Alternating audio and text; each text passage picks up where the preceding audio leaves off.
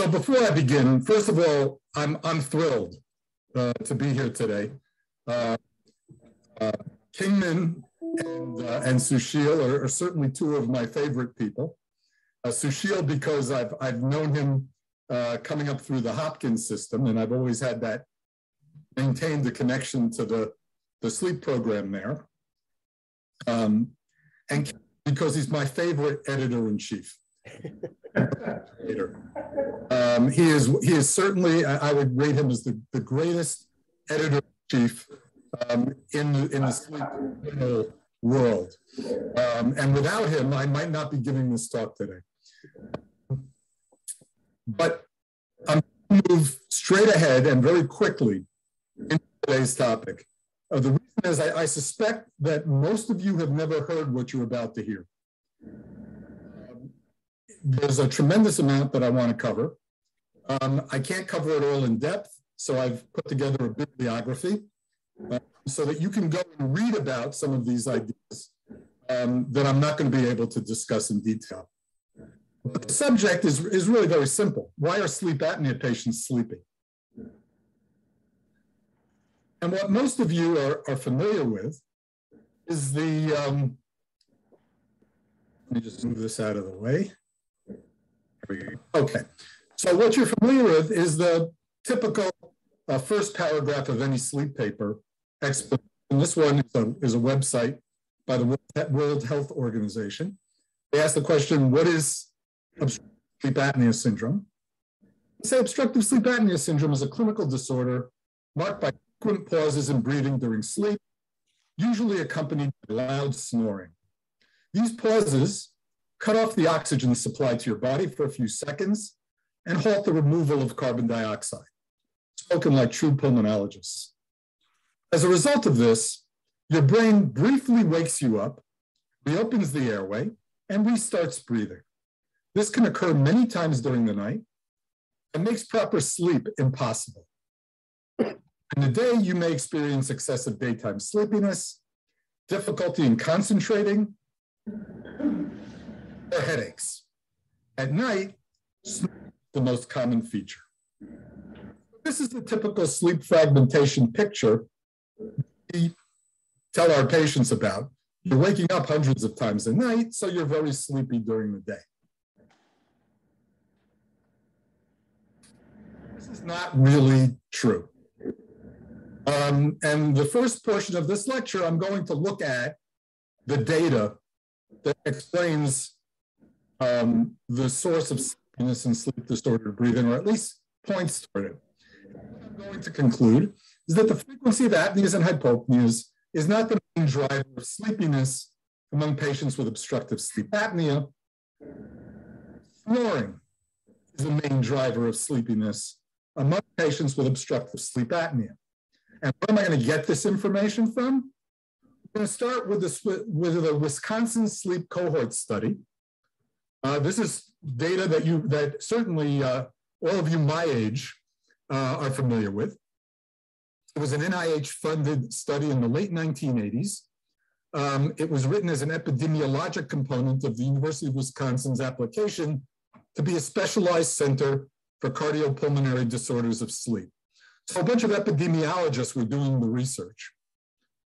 It utilized in-lab polysomnography to determine the prevalence of obstructive sleep apnea and obstructive sleep apnea syndrome, which back in the late 1980s meant obstructive sleep apnea plus hypersomnolence, in a sample of Wisconsin state employees, and that followed them over time.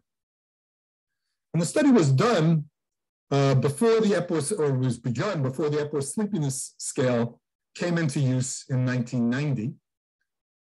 So it defined hypersomnolence for our purposes as the presence of 3 symptoms, and it was classified as either present or absent.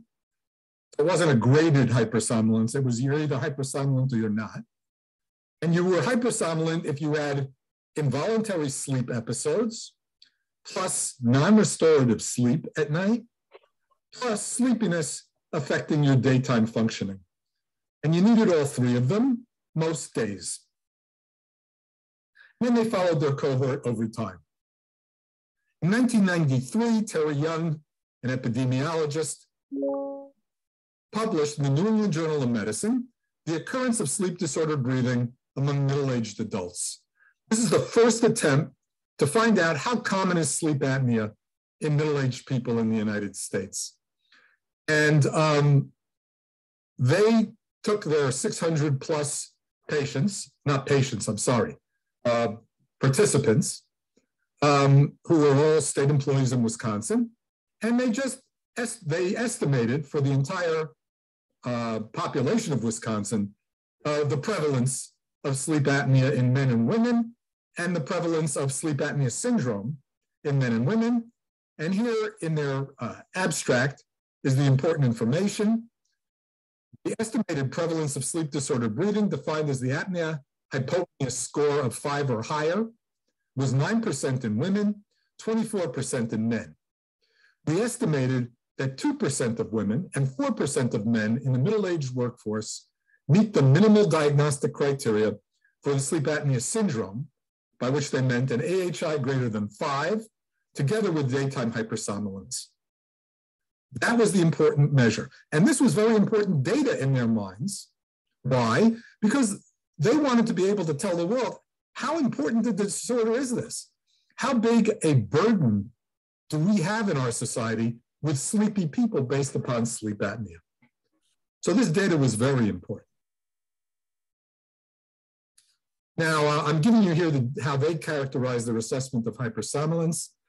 Daytime hypersomnolence was assessed with 3 subjective questions on sleepiness. Using a 5-point scale, the subjects rated how often they felt excessively sleepy during the day, how often they woke up unrefreshed, regardless of how long they slept, and had uncontrollable daytime sleepiness that interfered with daily living. So those are the 3 questions, and any response of frequent or habitual, more than 2 days per week, were considered to indicate hypersomnolence.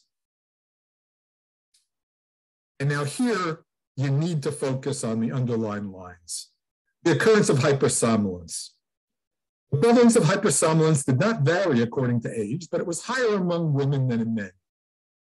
Here it goes. As compared with subjects with little or no sleep disordered breathing.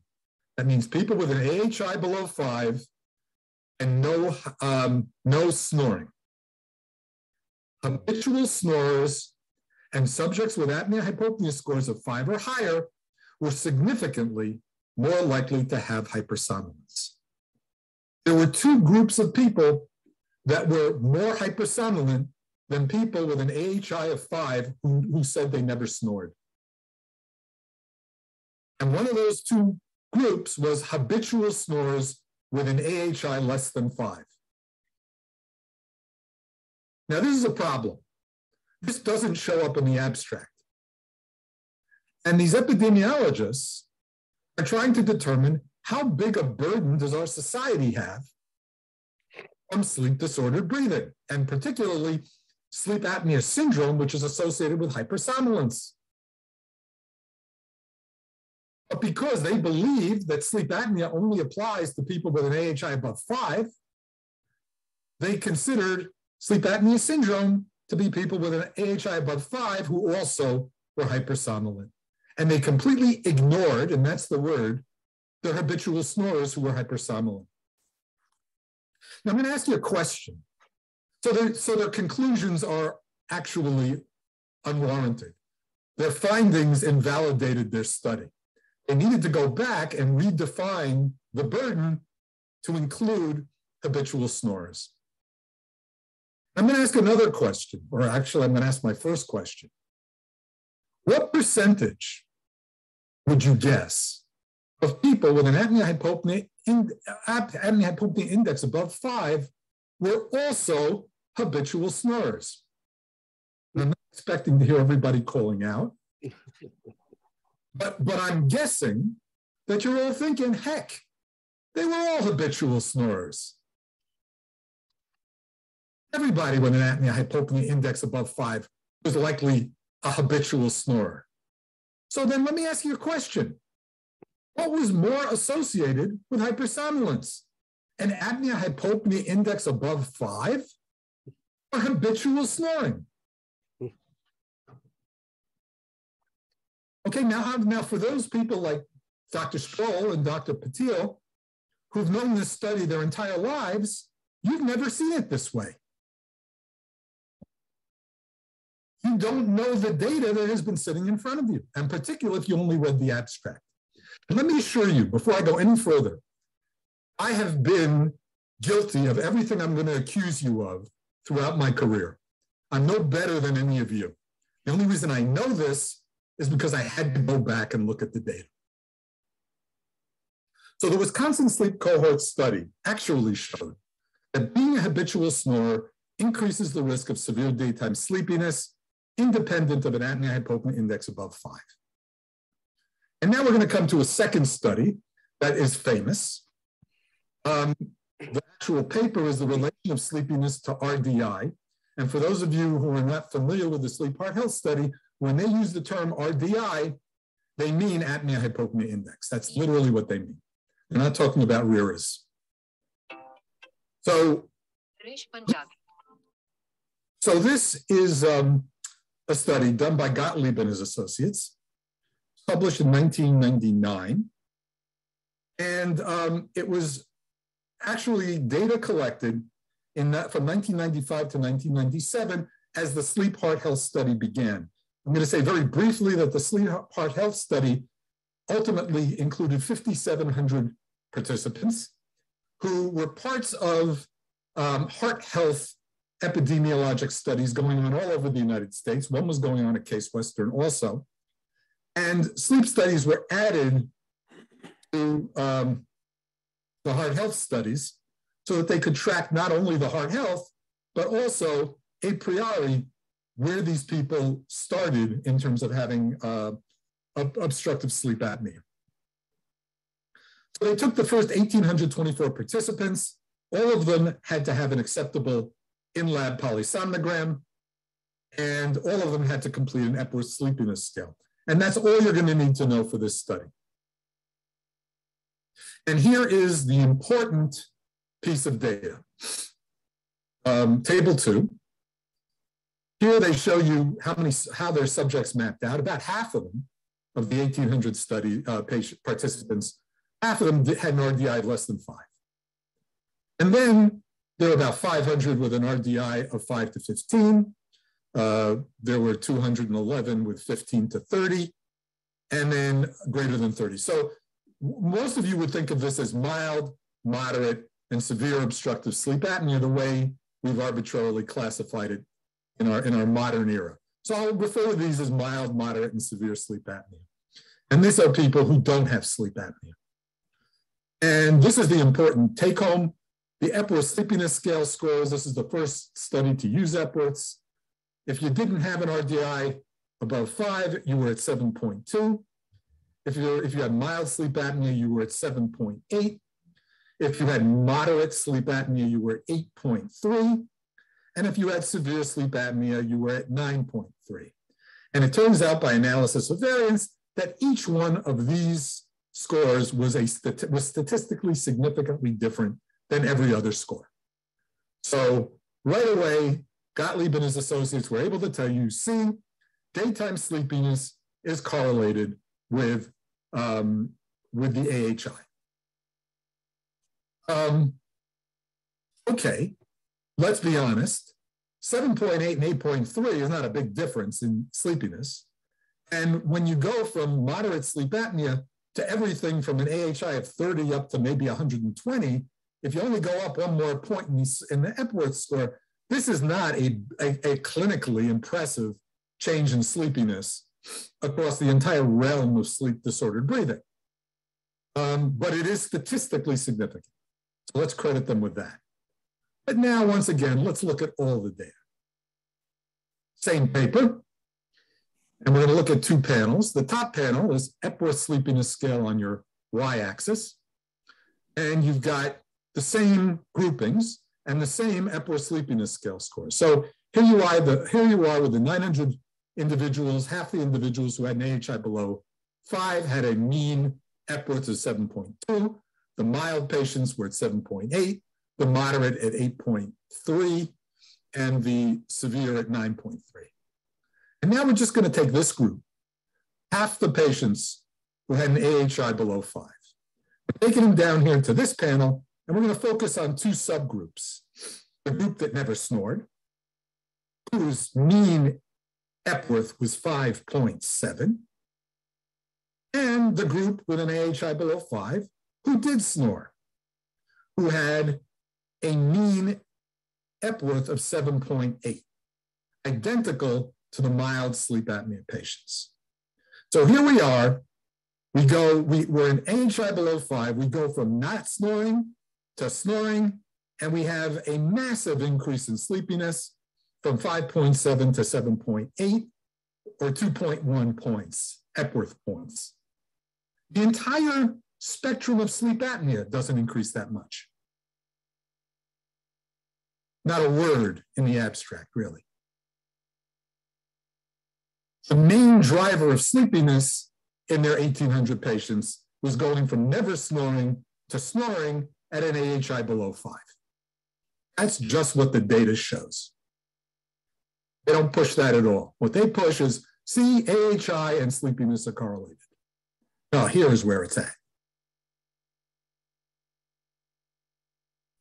But to their credit, and I'm very grateful to, in fact, let me go back here for one moment. For the rest of this lecture, remember this. There's a big bump as we go from never snoring to snoring, and then you get maybe the next biggest bump when you go from moderate sleep apnea to severe sleep apnea. Remember this, snoring and severe sleep apnea. That's where the big bumps in sleepiness seem to come. And to the credit of Gottlieb and his associates, they were bothered by the data I just showed you. They wanted to know, does snoring predict sleepiness independently of apnea-hypopnea frequency? They didn't mention it in their paper, but they came back and wrote another paper about it when the complete collection of 5,700 patients was complete. And they published that about a year later. And so what they've done is they took the total of patients in the Sleep Heart Health study. They divided them up by snoring frequency, which they had. And they have the Epworth sleepiness scale. I'm sorry, I'm wrong. They have the percent that were sleepy based on an Epworth of greater than 10. Okay, so this is no longer the Epworth sleepiness scale. It's the percentage of patients in each category that were sleepy. And you see, as you go from never snoring to snoring 6 to 7 nights a week, you have a progressive increase in the percentage of people who are sleepy from about 15% to about 40%. And it runs right up there as the frequency of snoring increases. Now, I'm gonna read to you their conclusion from this study. I'm not going to take you through the whole study. They say the effects of snoring and AHI or RDI on sleepiness were little affected by adjustment for age, sex, race, body mass index, or questionnaire evidence of insufficient sleep time or nocturnal leg jerks or cramps. We conclude that both snoring and RDI are independently associated with excessive sleepiness in community-dwelling middle-aged and older adults. This snoring frequency was independently associated with sleepiness, even though as the snoring frequency went up, the RDI also went up. But snoring still made an independent contribution. And one more piece of data from this study. They were thinking, and Gottlieb was thinking, you know, it's got to be that snoring gives rise to RERAs, right? I mean, it's got to be sleep fragmentation. It's got to be that people who snore, as the frequency of snoring goes up, the tendency to have arousals goes up. So we've got to be able to show that. So what they did was they looked at the arousal index as a function of increasing apnea-hypopnea index. They had a large number of people here, about 4,500 people, I think. And they did show, in fact, that as the RDI went up, the frequency of arousals went up a bit. All right, that's not surprising. Then they looked at the snoring frequency, nights per week, and they showed again that as the snoring frequency went up, the frequency of arousals went up a bit. But then they factored out the RDI from the arousal frequency in the snorers because both went up together. And they found out then when they took out the apneas and hypopneas and the snoring and the arousals associated with them, that in fact, as the frequency of snoring went up, even though the frequency of sleepiness went up, the actual frequency of arousals did not go up. What they're actually showing here is that really not the cause of snoring-related sleepiness. RIRAs are not the cause. Of course, the American Academy of Sleep Medicine has now counted RIRAs in the RDI because they've got to be causing sleepiness. They seem not to have read this paper from the Sleep Health Study or discounted it. And it was really very disturbing to Gottlieb and his associates that, that they couldn't explain the increased sleepiness on the basis of snoring. Okay, so from this data,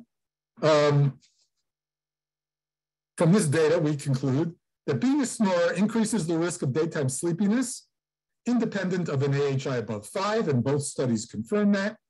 And the increasing prevalence of sleepiness associated with increasing frequency of snoring is unrelated to the frequency of arousals from sleep, and that's from the Sleep Heart Health Study.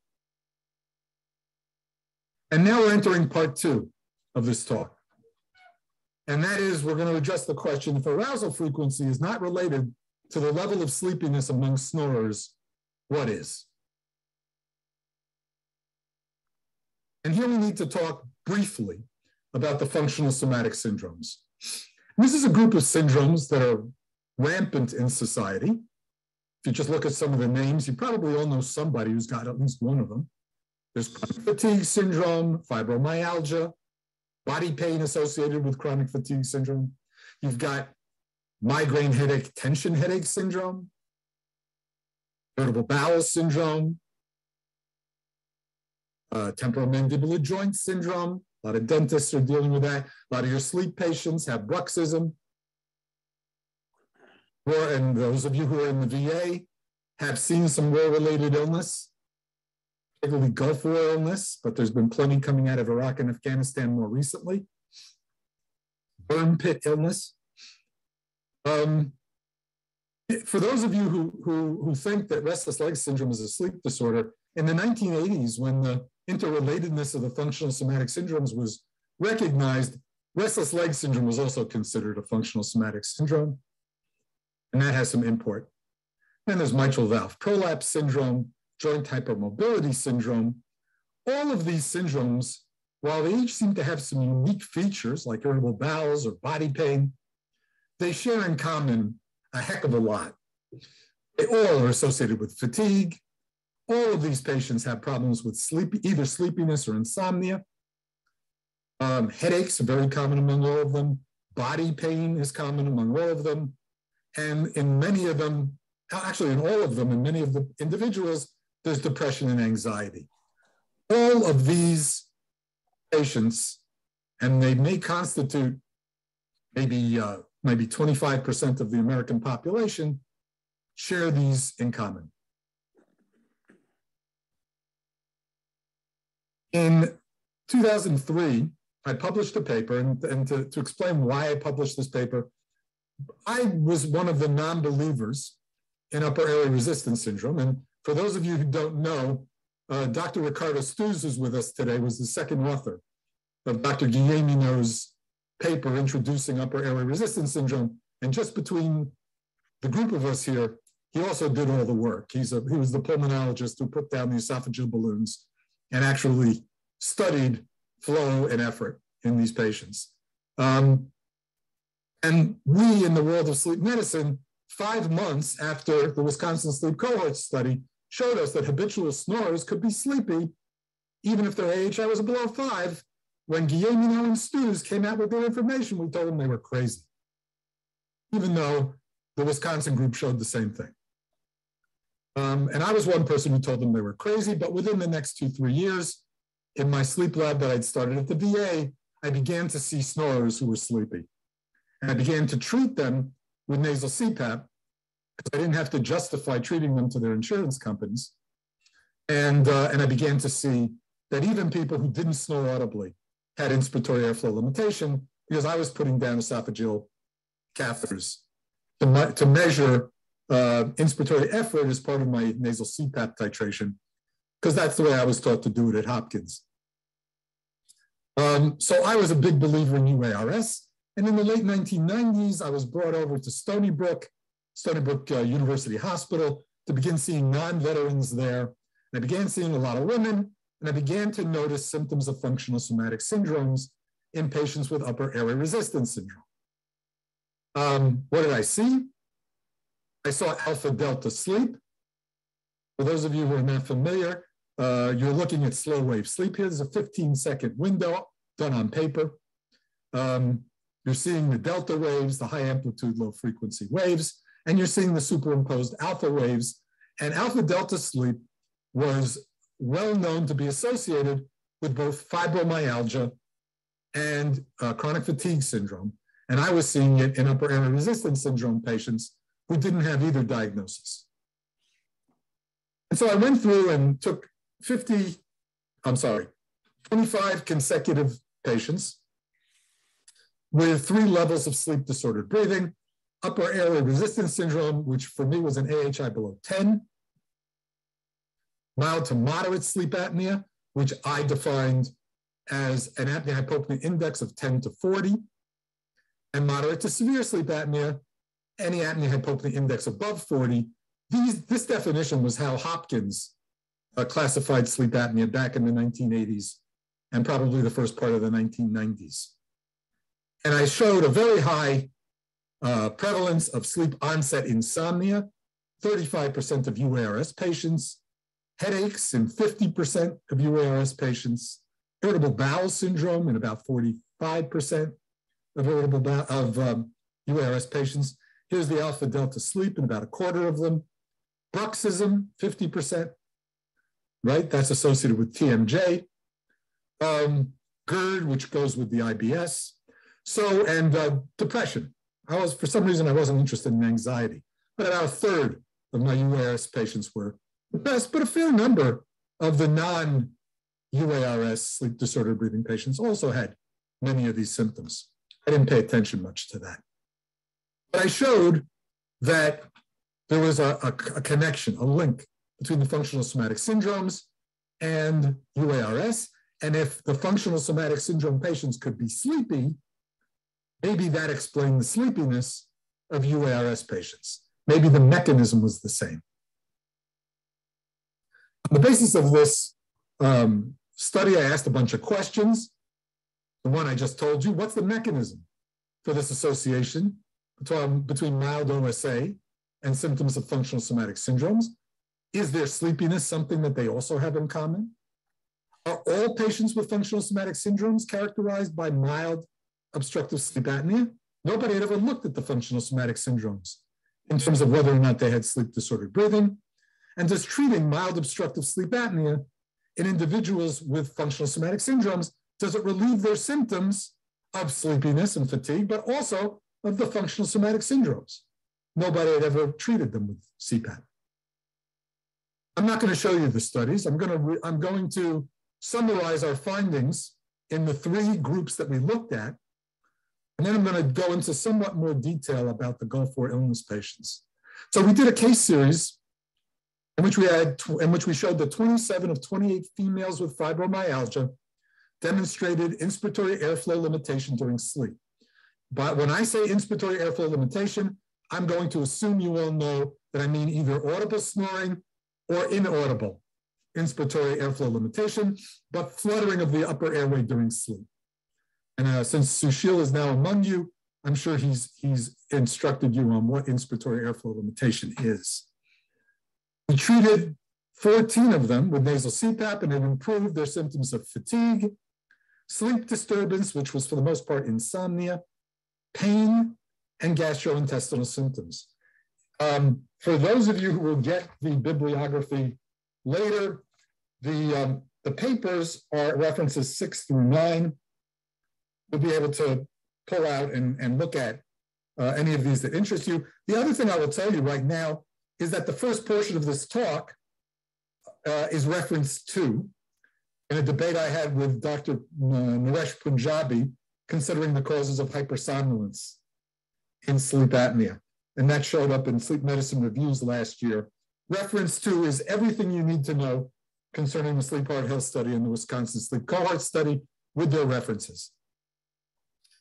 We then looked at 12 lean females with irritable bowel syndrome.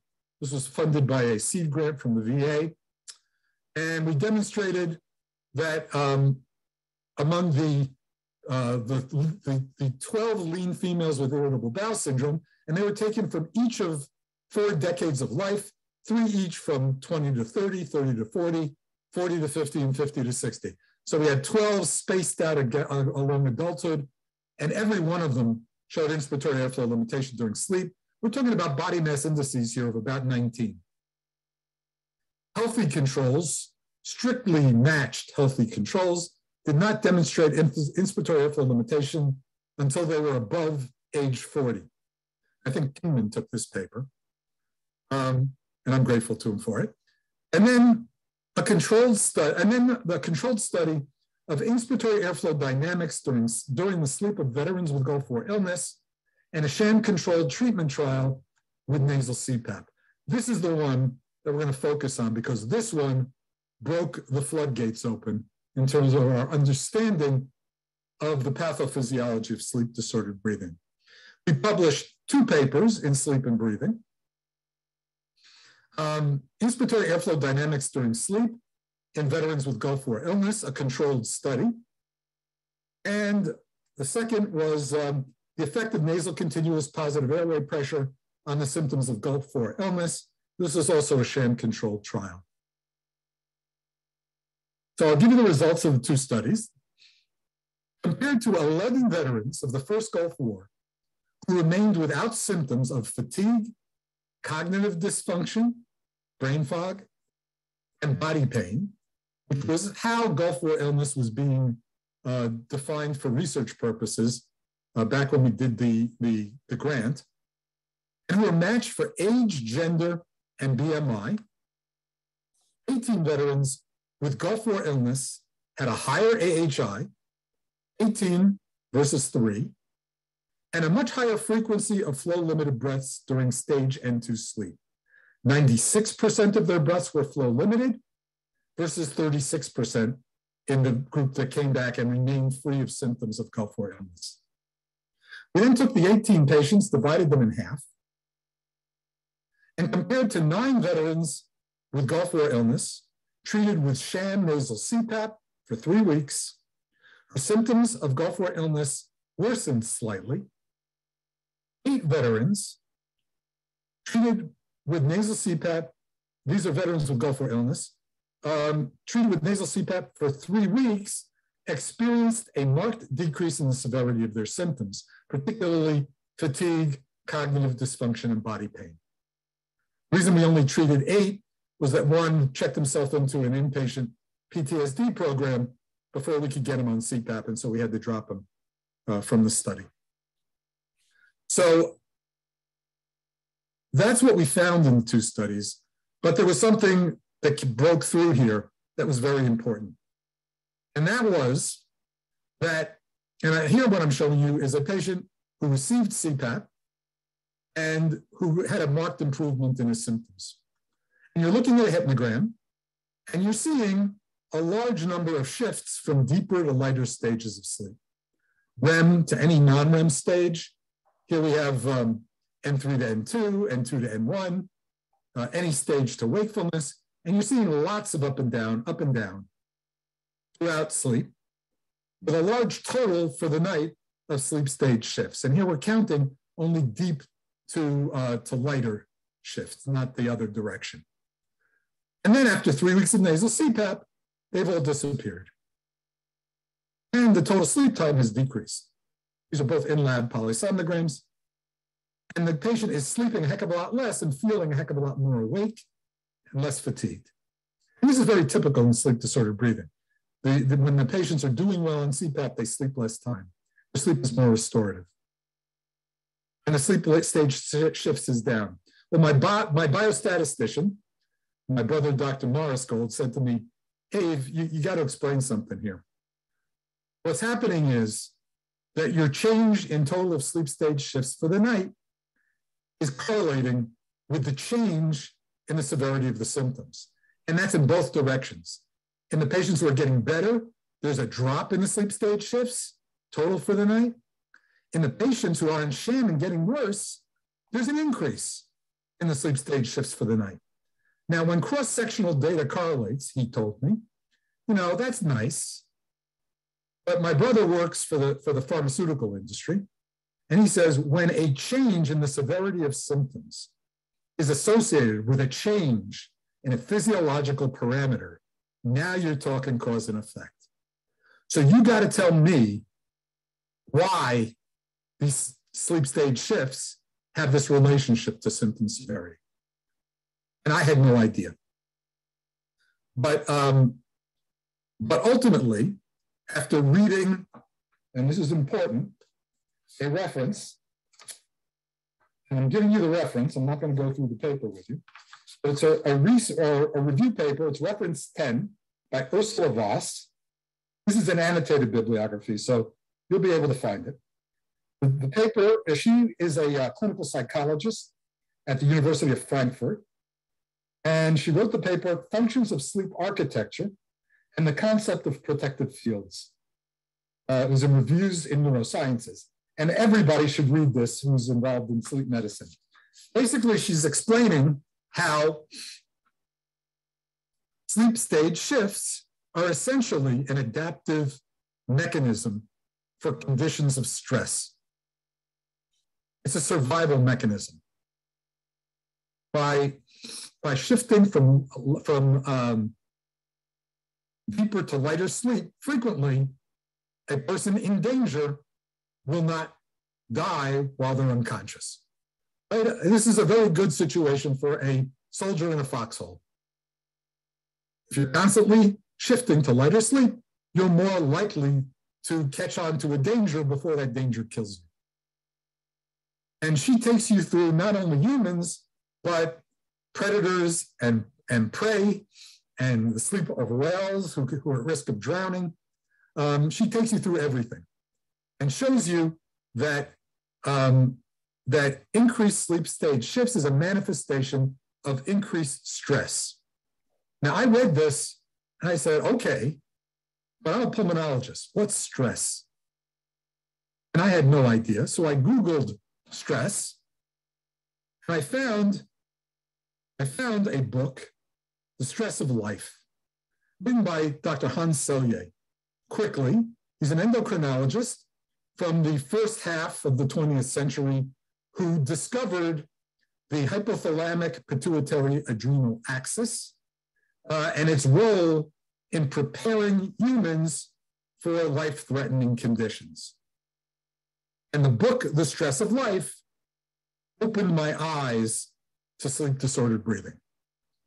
So very quickly, I wrote a paper on this. It appeared in 2011, I believe, in Sleep Medicine Reviews, a theoretical review on the functional somatic syndromes, anxiety disorders, and the upper airway, a matter of paradigms, in which I introduced a stress paradigm for sleep disordered breathing.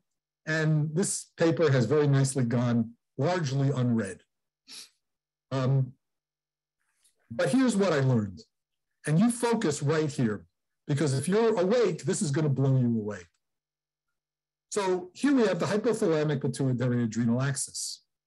Under conditions of stress, corticotropin releasing hormone is put out, which from the hypothalamus, which stimulates the pituitary to do two things.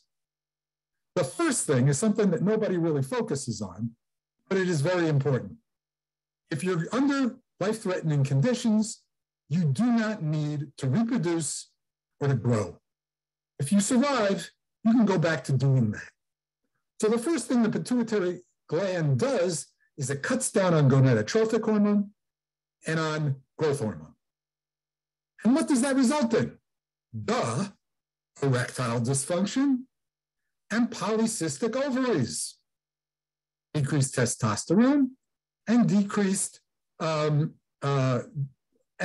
essentially, and a fair amount of that estrogen or the metabolic byproducts that would have gone on to estrogen become androgens, and so there's hirsutism. Now, anybody know where erectile dysfunction and polycystic ovaries are heard about? That's right, sleep apnea. Erectile dysfunction is caused by sleep apnea, it is claimed. And here's one for you. People believe that polycystic ovarian syndrome causes sleep apnea. It's those androgens and how they cause sleep apnea. That's not what Selye would tell you. He'd tell you it's exactly the opposite. It's the stress caused by the sleep apnea that is causing polycystic ovaries. And of course, without growth hormone, you end up with short stature. And of course, after they take out kids' tonsils, there's a big growth spurt, right? Right. So we're looking at sleep apnea consequences here.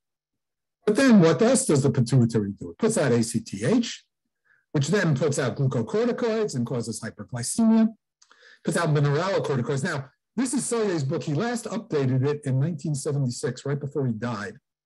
So this is not the entire picture of the HPA axis as we would view it today. But this is how Selye viewed it.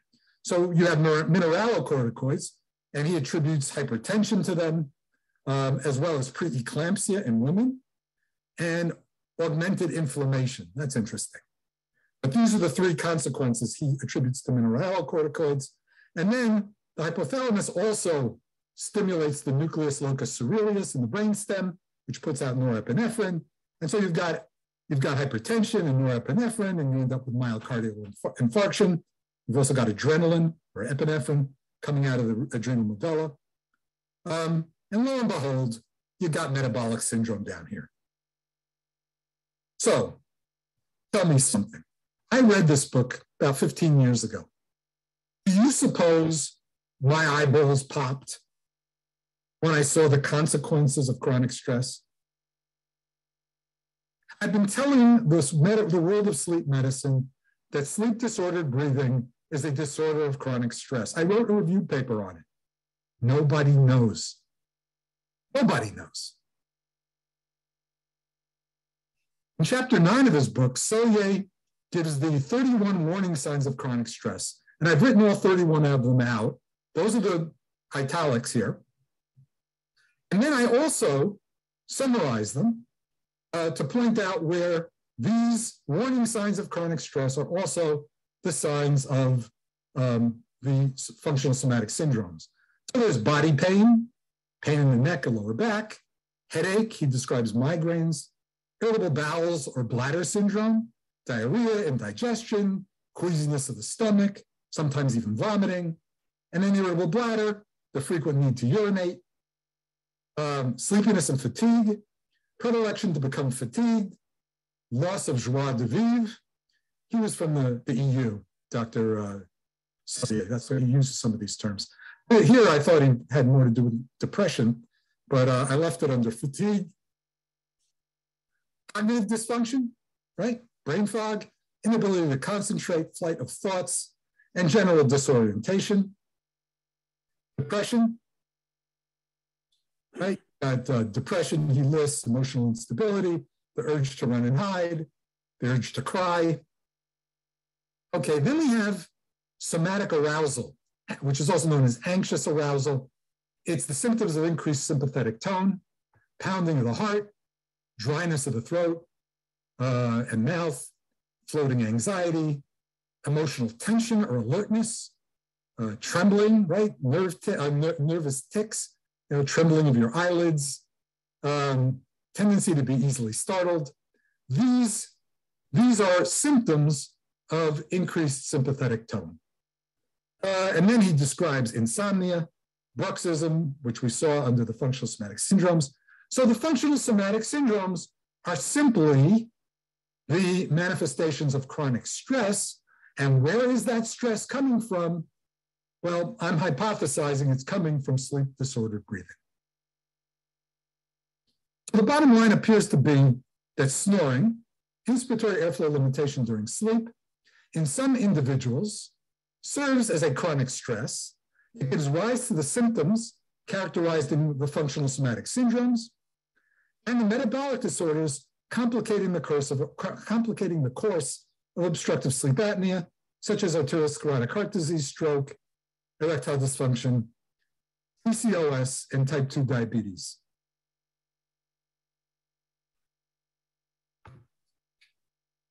Okay, I'm running out of time and I didn't get to the end. We have begun to quantify stress in sleep-disordered breathing. I'm going to tell you this. Sushil, can I talk to you about something? Yeah. Can I call this portion of the talk for people who need to leave? Let them answer. Yeah. I don't know if do you want to take a break and maybe see if anybody has questions before they leave, and then we can kind of shift. I will finish this in the second hour and show you where this comes down to the causes of sleepiness now in sleep-disordered breathing. But is there anybody who needs to leave and really has a question they'd like to ask? Anything? Or feel free to throw it in the chat too. I can read it out there if you don't want to do it. Yeah, and you can put any questions you want through it to Sushil. I'm going to keep going. I will stop at any point. People have to leave. The one question I would ask you, Abe, is, from my end, would just be like, you focused a lot of the talk on sleepiness, right? And so what I'm just sort of curious in this work that you've done, has there been sort of an evolution in terms of looking at beyond sleepiness and whether you see similar associations with the construct of fatigue? Because, right, sleep docs spend a lot of time trying to distinguish the two. I'm going to show you the data. Okay. On fatigue. And Dr. Stews has looked at, well, Ricardo, what are the parameters that you've looked at in the context of stress? Excuse me? Can you say that again? Yes, Ricardo, this is Dr. Stews. What you've looked at 374 patients in Dortmund in the context of other symptoms besides sleepiness and its relationship to stress. What are some of the, you don't have to show your data, but what are some of the other symptoms that you've looked at? The main symptoms are those that often patients with sleep apnea complain of. One, of course, was sleepiness measured by the Epworth Sleepiness Scale. And the other one was fatigue, and we used the fatigue severity scale. And we also looked at anxiety and used the GAD-7 questionnaire for anxiety. And we also looked at non-restorative sleep and at non-restorative sleep. And what was the other one? Insomnia. Exactly, and insomnia. He's looked at all of them. I've looked, actually, in reference number, give me a second.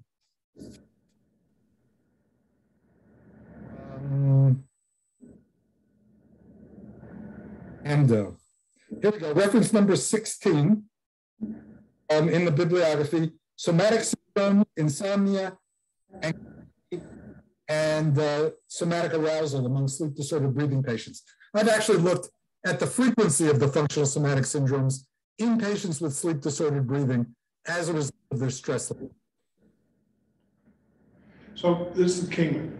So one of the overarching themes here that I'm sensing that is not been, that you know very well, which is this autonomic nervous system and its particular role in both producing illness somatically, but also giving feedback to the brain to produce changes in brain function.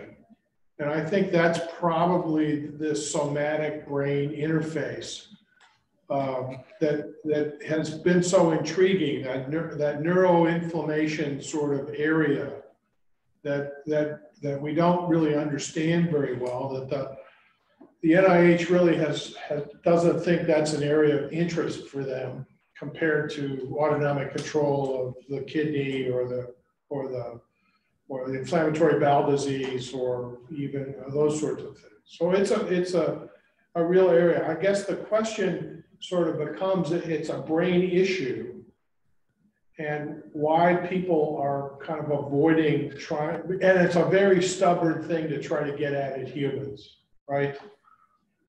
Very stubborn. Well, I mean, you want resting brain function, you want all sorts of things.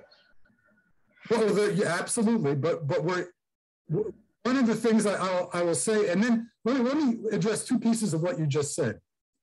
And this is very important. This is actually in the review paper I put in Sleep Medicine Reviews.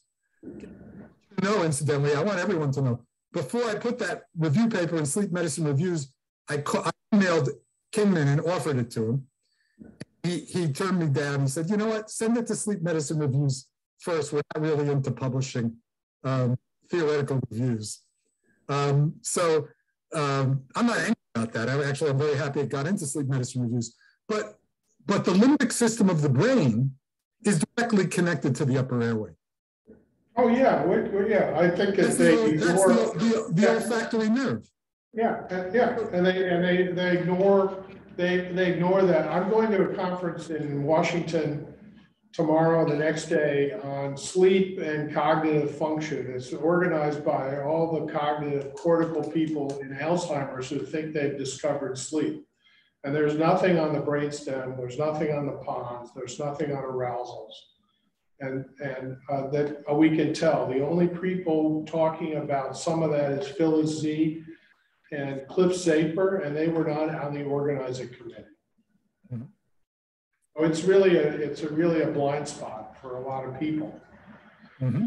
I think I've communicated to you that we have a fatigue clinic for chronic fatigue, referral clinic for primary care, and we're just starting to kind of,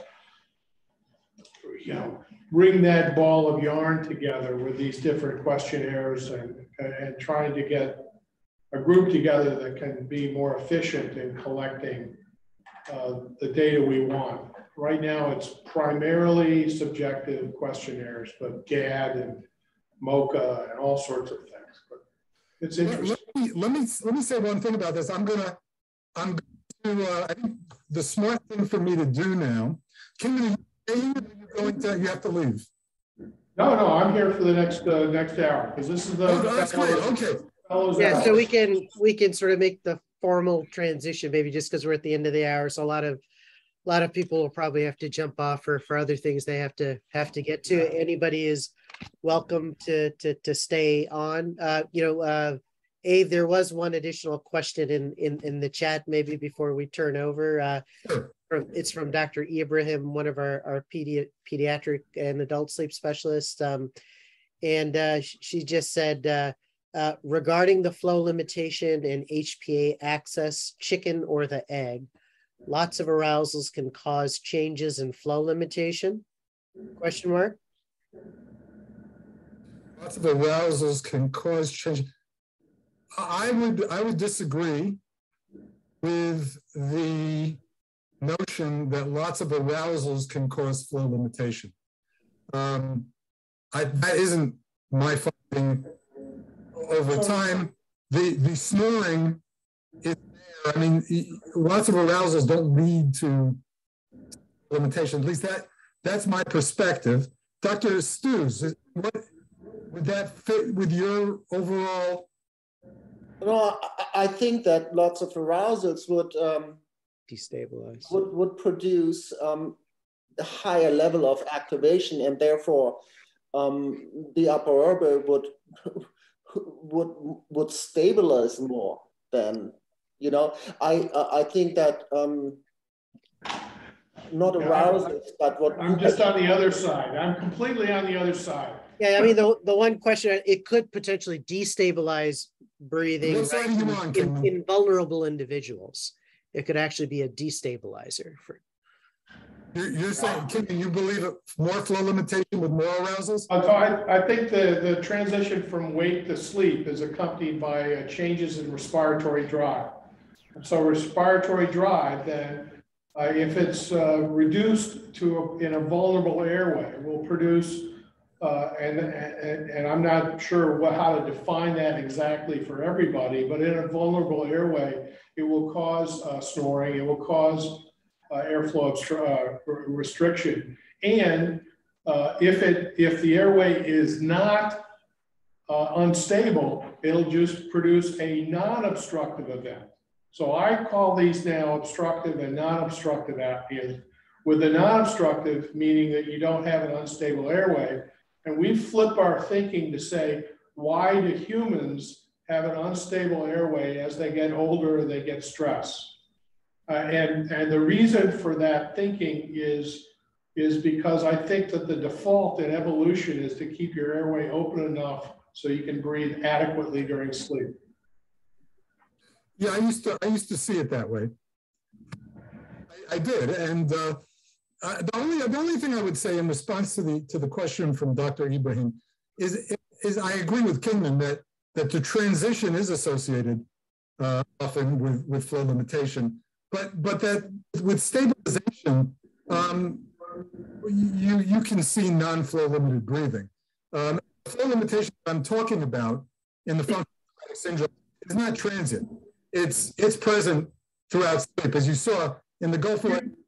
You have a vulnerable airway. Yeah, I agree. Yeah. The children are tough because their criteria for having an apnea is so low that it must be that particular problem. But there are many children that don't have that problem, right? And we're so focused on disease that we don't think of really what a healthy airway would be and how to define what a healthy airway would be, which I think is a neuromechanical feature like walking. And I think that there's a brainstem mechanism that actually keeps that open, that is lost either through stress or through other sorts of things that determine that. And we're betting on the cochlear fusee, or we're betting on something like that in the brainstem. Yeah. So Abe, right. I think a logical extension, I think, of what you're talking about, right, is one would take a sleep study, for instance, that you might do on an individual, and you would characterize every breath, essentially as flow limited, not flow limited. You did that for 6 minutes of sleep. If you had sleep, you would obviously look at sleep stage transitions, perhaps.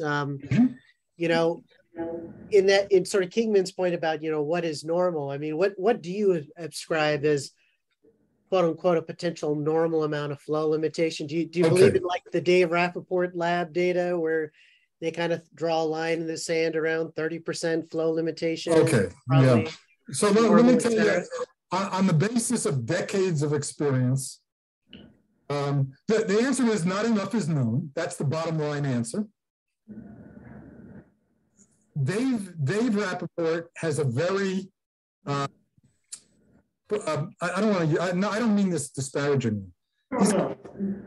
He's got a primitive, he's got a primitive definition of flow limitation. It's far more common than Dave Rappaport's criteria would. But what I have come to is that flow limitation becomes a problem when the person who is flow limited has fatigue, sleepiness, body pain, headaches, irritable bowels. If you've got any flow limitation and that, you've got too much flow limitation. And I know that sounds like a wise guy answer, but there's no, and I'll tell you something else. It's not even a matter of how much flow limitation you have. It also depends on whether you're sensitive to it. And for this, we need to start going into the second portion of the talk, or the last portion of the talk. But it isn't going to be possible to state this is too much flow limitation. there's no cutoff. Because it's a combination of having the flow limitation, but flow limitation is necessary but not sufficient to lead to the functional somatic syndromes or sleep disordered breathing and sleepiness. Kingman, how do you want Dave to maybe spend the next 15, 30 minutes? Well, I want to hear how he kind of like wraps this around. I think because we need to be able to figure out with the boots on the ground, seeing these patients, of what we should be thinking about when we have these particular things. Let me show you that now. I just set the table. I feel terrible. I don't know how I could have set the table faster, but now I'm ready to serve the meal.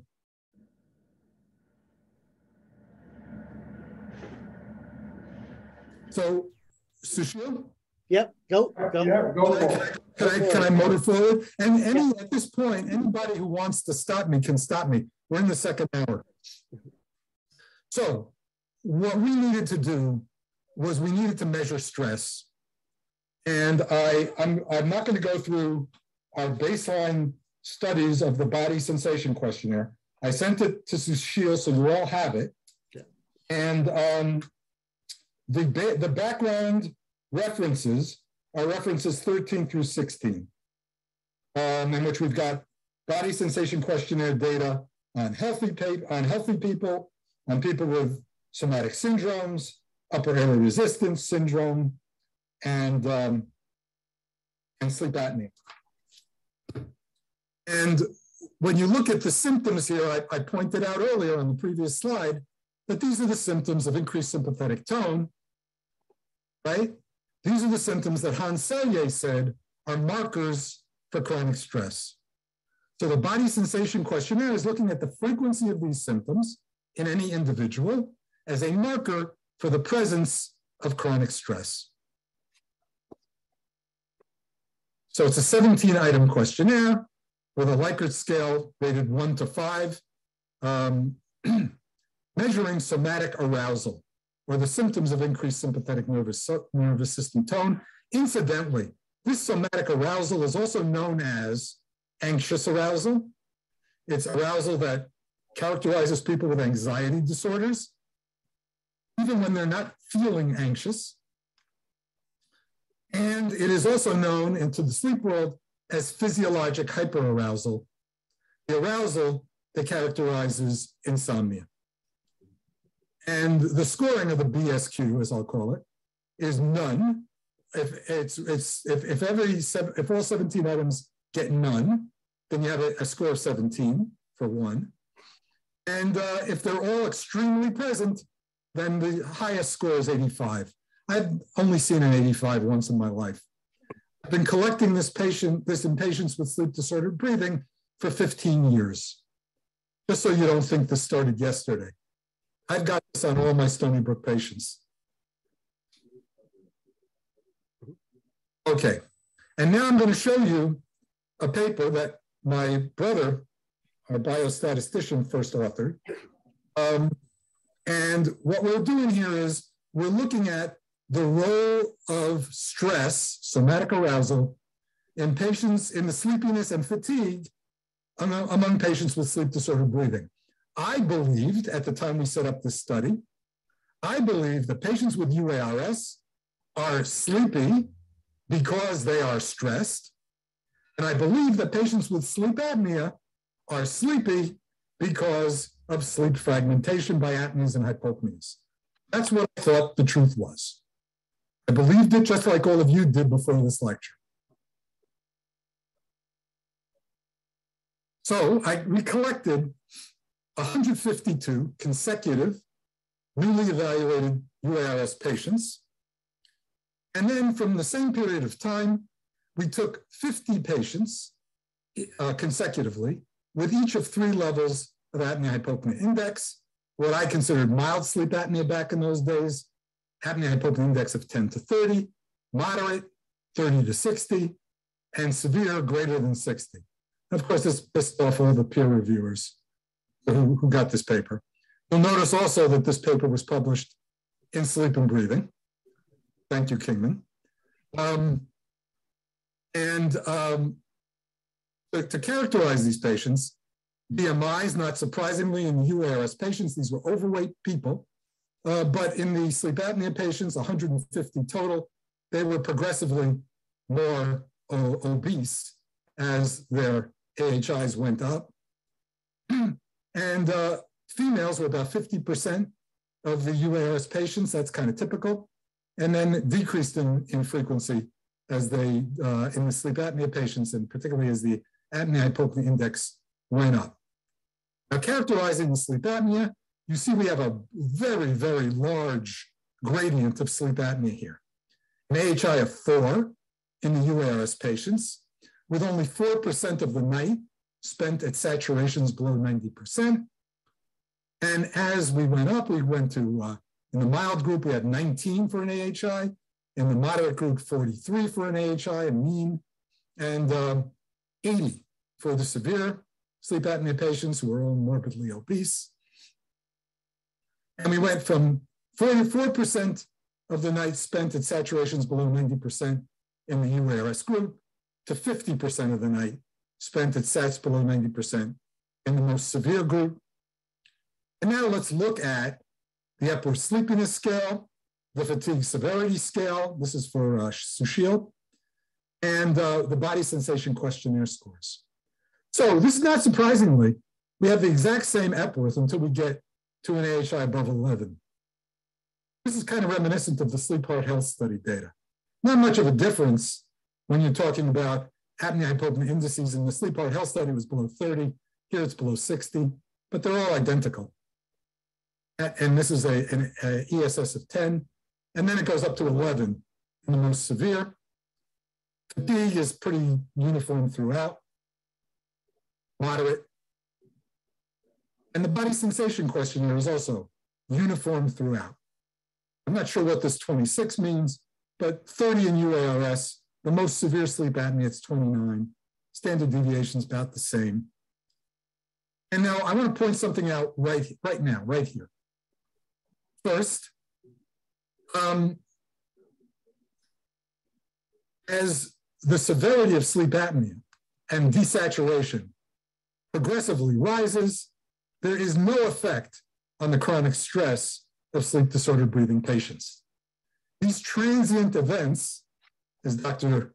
Stews likes to call them, is not the source of increased stress among sleep-disordered breathing patients. That's what you're looking at down here. And second thing is that the apnea-hypopnea index, which is going up tremendously over this period of the severity of sleep-disordered breathing, is not associated with much of a change in daytime sleepiness. Enough so that I blew it off, really. You'll see by the end of this study that I'm not accepting the idea that apnea-hypopnea index contributes anything, and that sleep fragmentation contributes anything to sleepiness and sleep-disordered breathing. But now let's look at the data that Sushil wants to see. So here, I've got 4 plots. On the y-axis, on the top 2 graphs, is Epworth's sleepiness scale and body sensation questionnaire score on the y-axis, on the x-axis. So body sensation questionnaire against Epworth, body sensation questionnaire against Epworth in UARS patients and obstructive sleep apnea patients.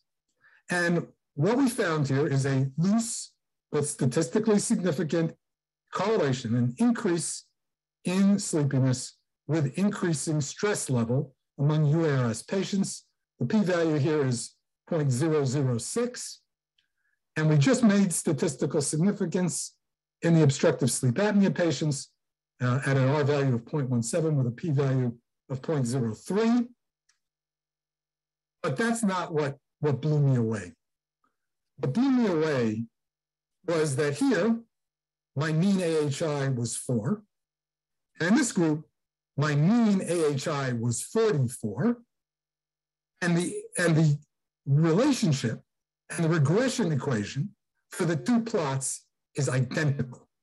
And the correlation is very similar. In other words, stress is accounting for sleepiness in the same way in the two groups. And the AHI of 44 doesn't mean a thing relative to the AHI of 4. And the correlation is even tighter for fatigue. And again, they're identical. The equations are identical. And what I got out of this was that basically I had a bag with 1,000 marbles in it. One bag, 1,000 marbles. I pulled out 152 and I got this. I pulled out 150 more and I got that. I was pulling all my marbles out of the same bag. There was no difference between UARS and obstructive sleep apnea. And to take you where I went at this point, the question, is there a specific UARS phenotype? This is what I concluded. UARS is a fiction invented to accommodate the sleep fragmentation paradigm of obstructive sleep apnea syndrome. If symptoms of obstructive sleep apnea syndrome are brought about by sleep fragmentation by apneas and hypopneas, the same contribution, and with some contribution perhaps from intermittent hypoxia, then UARS must be a different disorder. Why? Because it doesn't have apneas and hypopneas, and it doesn't have intermittent hypoxia.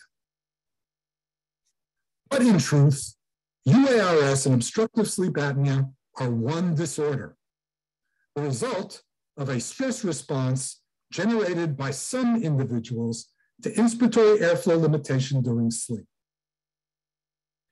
What is UARS? It's no frills sleep disordered breathing without the OSA bells and whistles attached, like apneas and hypopneas and intermittent hypoxia. As far as I were concerned, apneas and hypopneas and intermittent hypoxia in sleep apnea are hood ornaments. They don't contribute anything to the pathophysiology of sleep disordered breathing.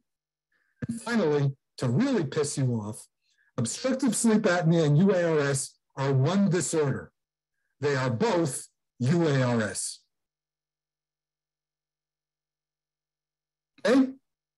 I'm going to move right on, but any point you guys feel like it, just punch me. No, this is fine. He's about to kiss you on the face, not punch you. Yeah, right. Denise DeWalt here has been talking about this for a while. Okay. Now, there was a problem. Okay, incidentally, I want to just tell you one thing since we're in the second hour. Let me just look. Yes, well, I got time. Right. I'm going to go back to this slide. Just so you know, when my brother presented me with this data, and I said to him, this can't be true. This can't be true. It's got to be that the obstructive sleep apnea patients, they're filling out the BSQ, but maybe they're short of breath because they're big and fat. And so they get shortness of breath, but it's not the anxious shortness of breath of the UARS patients. Or maybe their answer. He had the data on every answer in the BSQ, and he said, no, Ave, all the things, their answers to the questions are perfectly harmonious. We're measuring the symptoms of sympathetic tone in both groups. And at that point, I sat for 6 months and did nothing. I was absolutely blown away by this reality. And one day in the bathroom, 6 months later, because that's where all my great discoveries are made, it dawned on me. The reason there is no difference in the data is that there is no difference in the patients. And it's time you grew up and faced reality. So, and this is the end of the, and here we're going to really melt things down to what causes sleepiness and obstructive sleep apnea. And there was a problem. And the problem was I knew better. I knew that apnea hypopnea index is correlated with sleepiness and sleep apnea from my own. And so I'm going to start by showing you a very interesting analysis was done at Hopkins by Naresh Punjabi. It's an analysis of MSLT data on sleepiness in 900 Hopkins clinical patients being evaluated for the first time with obstructive sleep apnea. He's using the Hopkins criteria for severity of sleep apnea. So mild is 10 to 30, moderate 30 to 60 for the AHI, and above 60 is severe. And I'll criteria in my analysis later on. He's looking at the MSLT, and this is great. He's looking at the MSLT like survival analysis. The MSLT, we take a patient, we put him in bed, we give him 20 minutes to fall asleep, and we see what percentage survive awake in each minute in bed. And here it takes out 10 minutes, but these patients all went out 20 minutes. So you can analyze the data using survival analysis. And the way I'm going to do it is I'm going to go to the 50% mark. I'm going to see that in the severe group, that's this one with an AHI above 60, by the time 2.5 minutes into the MSLT, by median sleep latency, half have fallen asleep. In the group with an AHI of 30 to 60, it takes about 5.5 minutes. Half of them to fall asleep. And in the group with the mildest sleep apnea, it takes maybe 7.5 minutes till they fall asleep.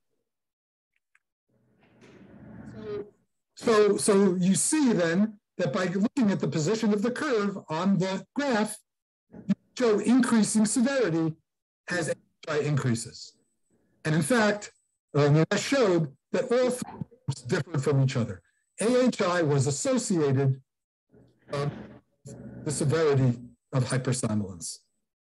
But there's something else I want to call your attention to. Let's just look at the group with the mildest sleep apnea, 10 to 30. Some of these patients fell asleep in the first minute or two, even though their sleep apnea was relatively on the mild side, whereas others were still awake 10 minutes into the MSLT. So there's a second, in each level of AHI, there's a second factor that seems to be determining how quickly they fall asleep. Something else is also controlling sort of hypersomnolence in these patients. And it's true at every level of severity of sleep disordered breathing. And the question is, what is that thing? I'm much interested. This is 1998, right? 1999. Yeah.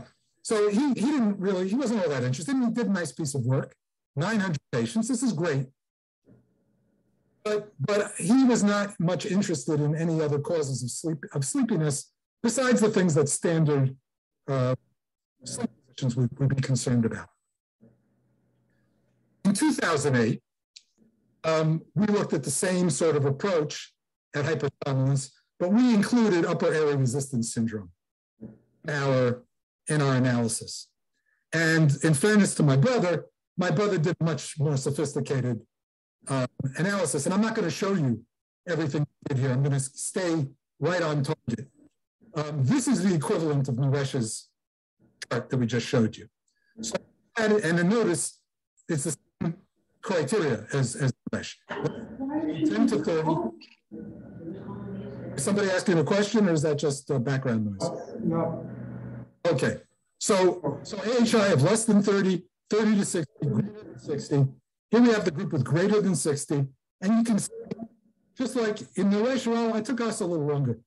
Our people didn't fall asleep until about 5 minutes in the most severe group.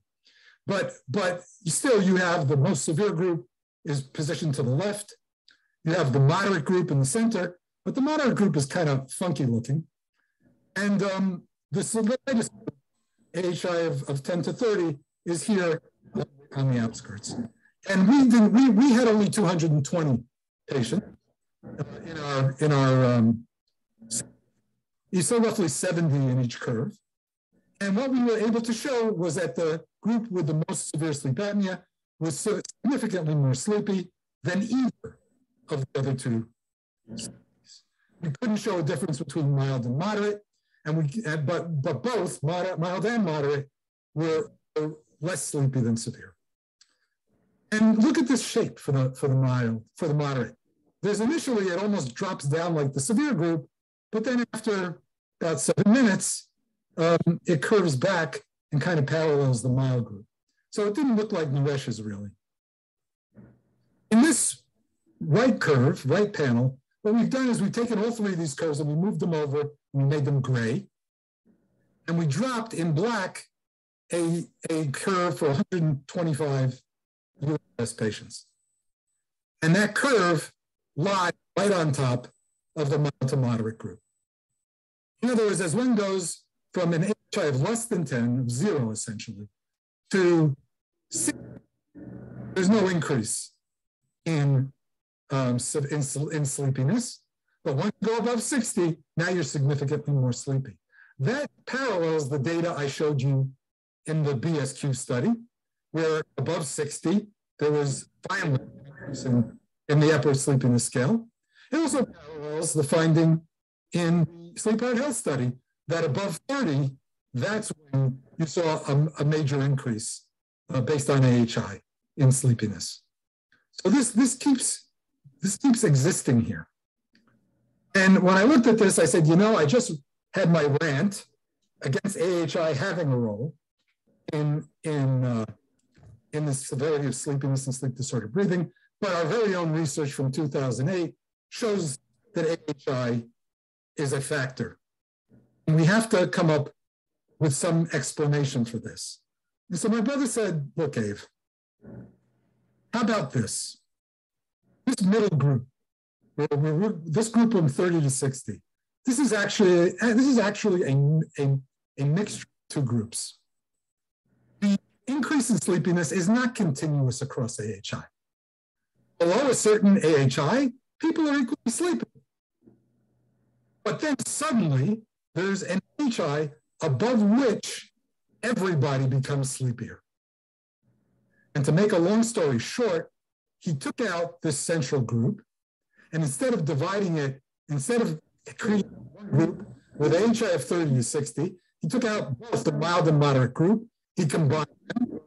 So we got an AHI of 10 to 60, and then he divided it at 45 to make 2 curves, a curve of 10 to 45 and a curve of 45 to 60. I'm going to show you that right here. Here is the curve for 60 and above in black. Here is the curve for UARS in black. Here in red and orange is the curve for 10 to 45. And here is the curve of 45 to 60. It falls right on top of the group of 60 plus. In other words, at 45, there's a sudden, stepwise increase in sleepiness among sleep apnea patients. And that is where that increase in Epworth at AHI is above 30 in the Sleep Heart Health study, or above 70 in our body sensation questionnaire data that we showed you. That's where it's coming from. Something is happening suddenly at 45. And last slide of this presentation, oh, not the last slide. This is the slide I promised Ricardo I was going to show. So here's the problem. I told you that there was a second factor controlling sleepiness besides AHI. And that's why there was this gradual change in sleepiness, with some people being highly sleepy at any AHI and others being sleepy at all. And I thought, gee, maybe what's controlling this gradual drop-off is the stress level. Maybe people with an AHI of 10 to 45 who are very stressed because of their inspiratory airflow limitation, they're falling asleep very quickly. But if they have less of a stress response or no stress response, they may still be awake at 20 minutes out. So that if we go down this curve and we map out at each line the average BSQ of all the people remaining awake, we'll go from the highest BSQ values up here, and gradually we'll come down to the lowest BSQ values down there, and we'll be seeing both causes of sleepiness, stress along each curve, and AHI, the position of the curve on the plot. Maybe. We didn't have this data. We didn't have BSQ data for any study we published in 2008 because we weren't yet collecting data. So we were stymied here. There was no further we could go. But I will tell you, Ricardo has this data today, and he could look at whether BSQ is what causes this, this difference in sleepiness along each curve. So what did Ricardo do? Well, Ricardo, right now, this is a manuscript that is revised. It's undergoing a second peer review at Sleep Medicine. It describes a case series of 374 newly diagnosed German patients with obstructive sleep apnea in Dortmund.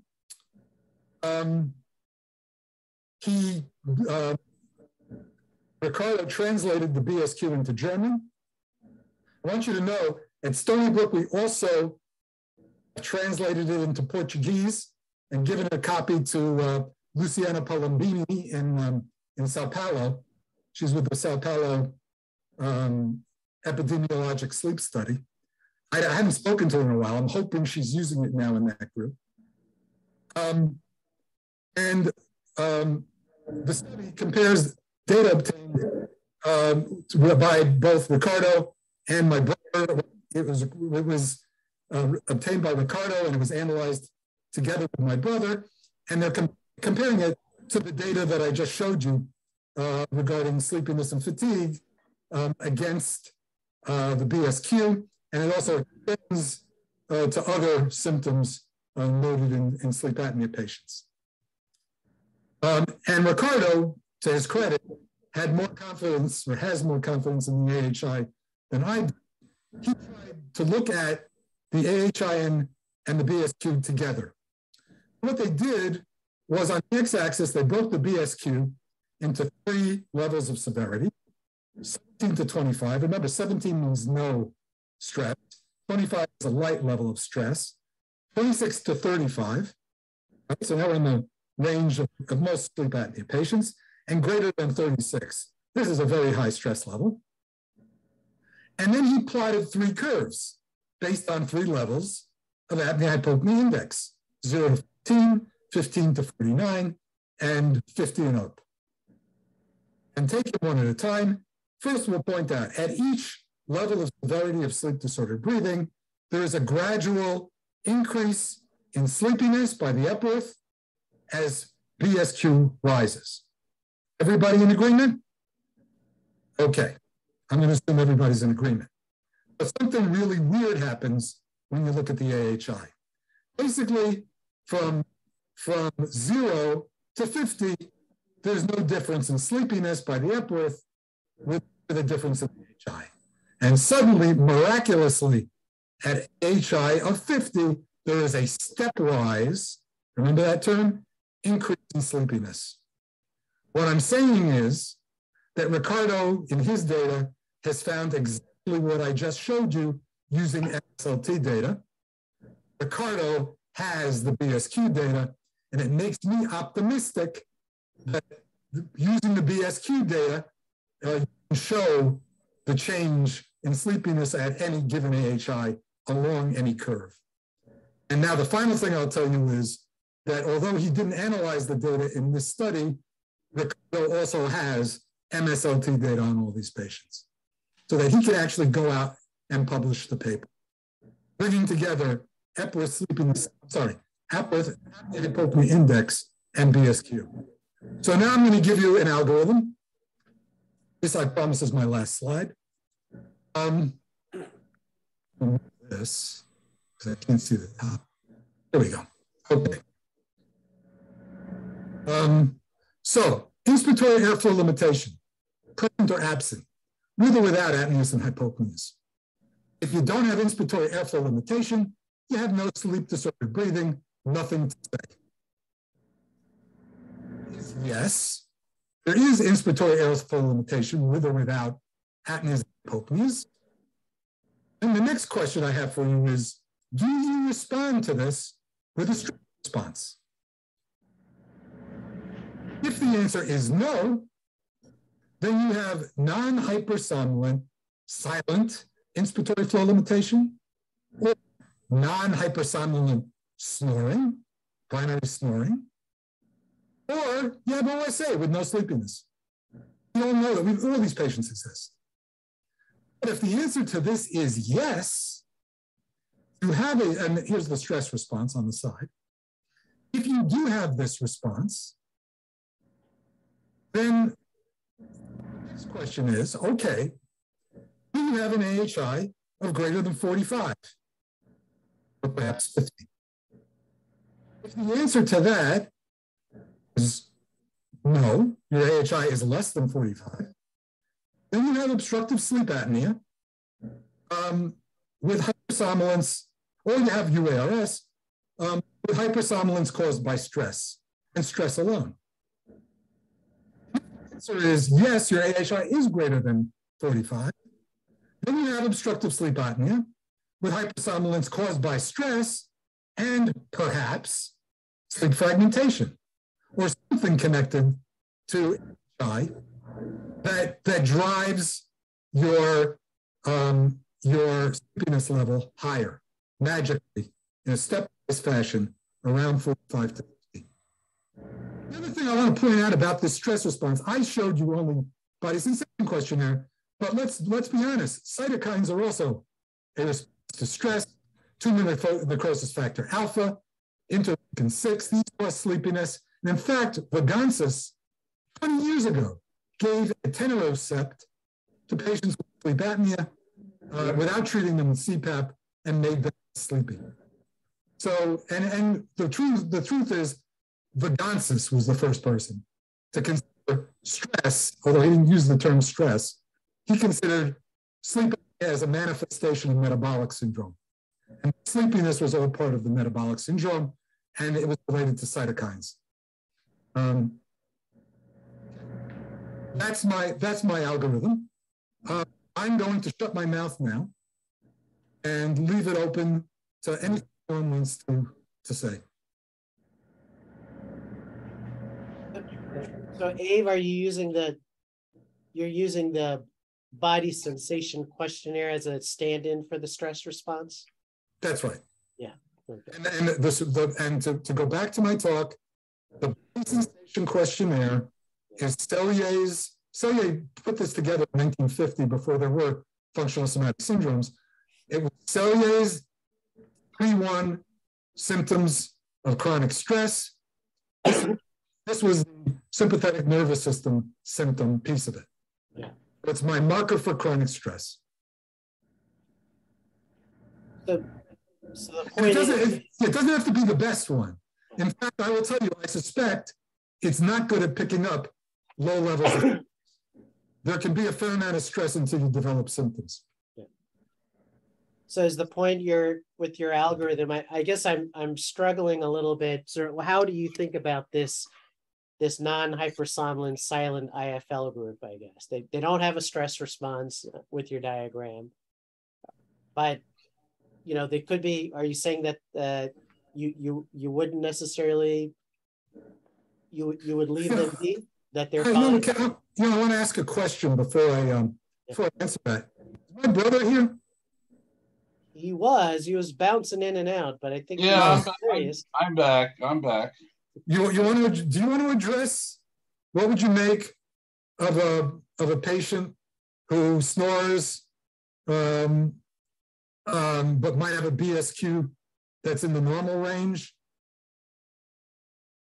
Wait 5 years. Yeah. What I will tell you is this. I can think of a particular experience I had with a patient who really did not want to go on CPAP. And he was a friend. And he said to me, he said, look, Ave, I don't really want to use CPAP. Yeah, I snore. I even have an AHI of 20. I'm not sleepy.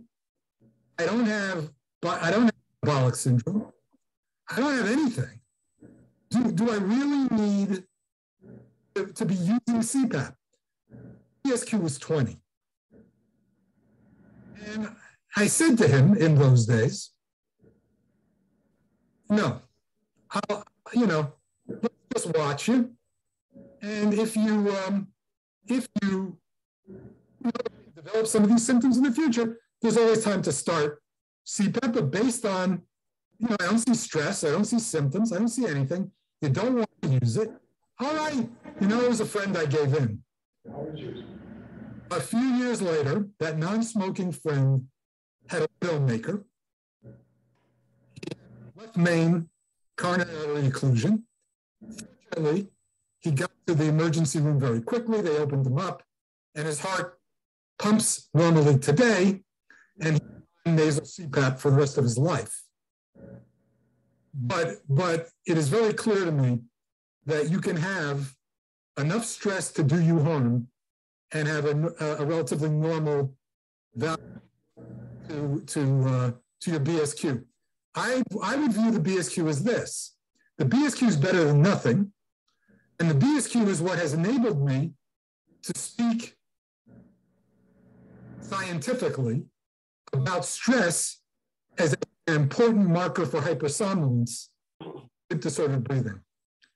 But eventually, when the rest of the sleep disordered breathing world wakes up and realizes that what I just described today is consistent with the sleep heart health study, that there are two factors in hypersomnolence and sleep apnea: snoring and AHI.